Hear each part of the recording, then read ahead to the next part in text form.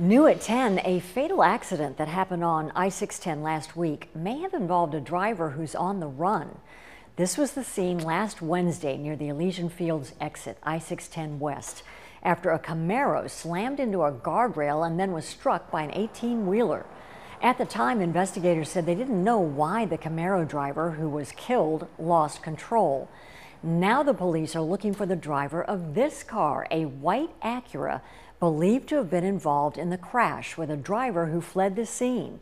The police say the Acura will have driver's side damage. Anyone with information can call the NOPD or Crime Stoppers at 822-1111.